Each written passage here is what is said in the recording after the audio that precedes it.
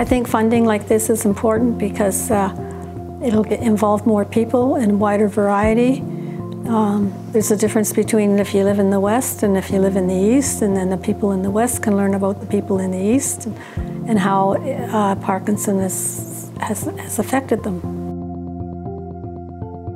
Organizations like Parkinson's Canada help people along a journey just like a map. They will lead the way and point you in the right direction when you need help. From my experience, keep a positive attitude. And there's an old saying, use it or lose it.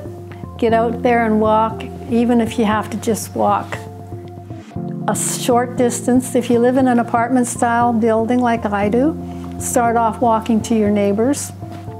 Then go to the second door, the third door, till you can walk the whole floor. Do things slowly and do them safely.